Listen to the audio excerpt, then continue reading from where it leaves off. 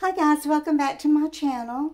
God has blessed me today with an Instacart delivery from my subscriber and very dear friend Brenda.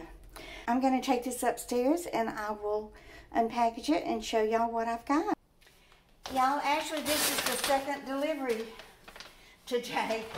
It's 11:40. Brenda told me that they were going to deliver it between 8 and 10 this morning. So I set my clock for 7 to make sure I was up, and I actually woke up at 6. So I drank my coffee, I cooked my breakfast, I didn't take a shower or anything. I just sat right here in the recliner waiting for the doorbell to ring. And at, I think it was about 10:30, I called Brenda and I said, have you heard from DoorDash? And she said, yes, they canceled the order because they said that you didn't answer the door, that they waited for 15 minutes. I said, that's a lie.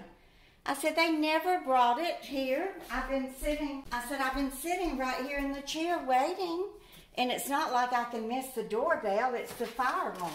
I mean, it's enough to wake up the dead. So then she went online and reordered it. So I got my food, y'all. Look at this. This is awesome. Brenda is so sweet and thoughtful. Okay, so this bag has vegetables and meat.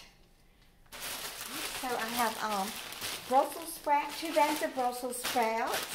She remembered how much I love those. And peeled baby carrots. What are these, a pound? Yeah, 2 pounds. And steamed fresh broccoli. And a pound of butter. And this is the meat. Oh, she bought me a steak. A T-bone steak. How sweet. And I love the thin ones because they're so much easier to cook. And look, a big bag of thigh fillets.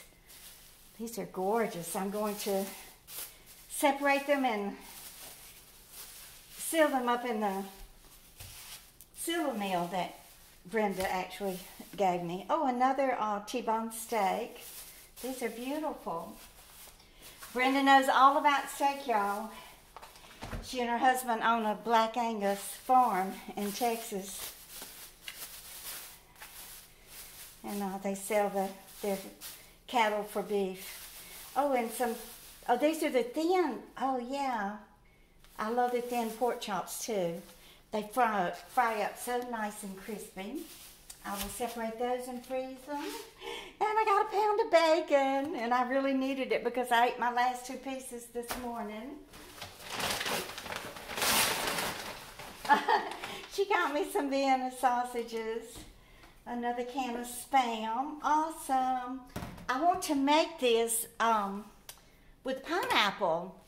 My subscriber, Leonora, told me that she cooks it with, she dices it up. I believe she said she cooks it with pineapple, peppers. I don't remember. Did you say you put potatoes in it? Anyway, I took a screenshot of your comment so I would have the recipe. And look, vanilla Dunkin' Donuts creamer. Philadelphia cream cheese. I've been craving some bagels too. I can pick those up at Dollar Tree. Oh, and I love these little potatoes.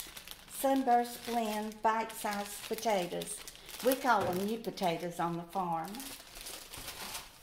And bananas. And milk. Whole milk. Y'all know me like a book. Know exactly what I like. Another can of Vienna sausages, and she got me some coffee. Thank you. I was running out of coffee. Oh yay, Ritz crackers. Love these. I'm going to make a casserole and break those up and put them on top with some butter. She asked me did I need Splenda. I said yeah, I need a little box of the Splenda packets.